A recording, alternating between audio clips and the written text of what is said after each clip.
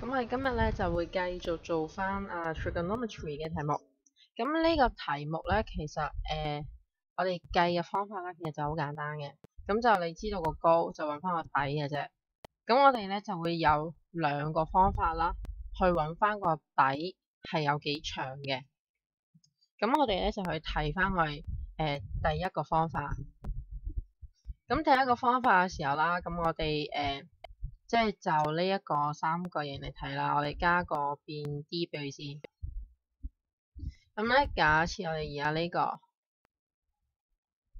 就係呢個2 X 同 D 係啦。咁你見到呢個係52度，呢個28 cm。咁咧，我哋第一個方法啦，其實就係用翻 sin cosine tangent 嗰個方法去揾嘅。咁就我哋個 tangent 52度就會等於28 cm 除翻 XD 嘅長度，即係呢個底嘅長度。咁呢個 XD 咧，其實就等於28除 tangent 52度。咁喺呢一個位咧，其實我哋就唔會撳答案先嘅，因為到時你撳咗答案，佢會有4捨5入，咁就會影響咗你最後嘅答案。咁所以我哋去到最尾一次過先撳機。咁第一個揾呢個啦，咁第二個咧就睇另外嗰邊嘅三角形，2Z/D 同埋 Y 嘅。咁呢個就25度，直角28。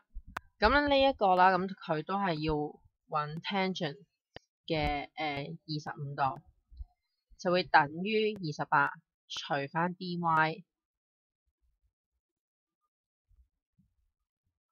咁喺呢度嚟講咧，我哋個 dy 啦，其實都係等於28除翻 tangent 25度嘅。咁所以咧，我哋第一個啦就揾到佢個 xy 其實係等於 xd 再加 dy 嘅。咁就係28除 tangent 52度，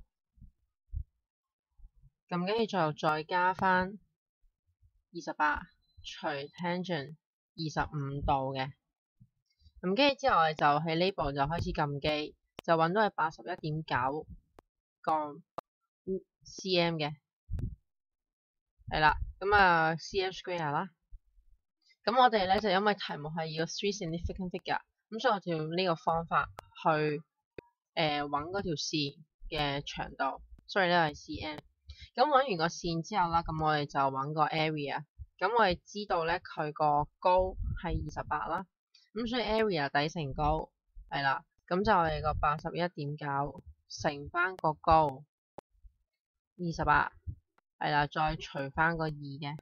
其實呢一個步驟咧都會建議係用翻完整嗰個10幾位數值嘅，咁都會準確啲。咁計完之後啦，最後就揾到係1150個 cm square。咁呢一個咧就係我哋第一個方法去計佢嘅。咁其實我哋都會有第二個方法去計啦。咁第二個方法咧，其實同佢係大同小異嘅啫，二方法。不過咧就會有多一個位俾大家可以計到，咁我唔一定要局限住要90度嘅。咁呢一個咁樣啦，28。咁其實我係用邊嘅比例去計咯，呢個就係。咁呢個第一個佢係52度，咁呢個90度。咁呢一個咧，我哋就係38度嚟嘅。咁我哋就邊嘅比例，咁呢個嘅52度，我哋嘥咗佢。咁咧佢就係對住咧呢條嘅28，咁再等於我哋嘅38度，即係呢一個對住呢一條嘅係 XD 係啦。咁咧我哋就可以用呢一個方法去計翻佢出嚟。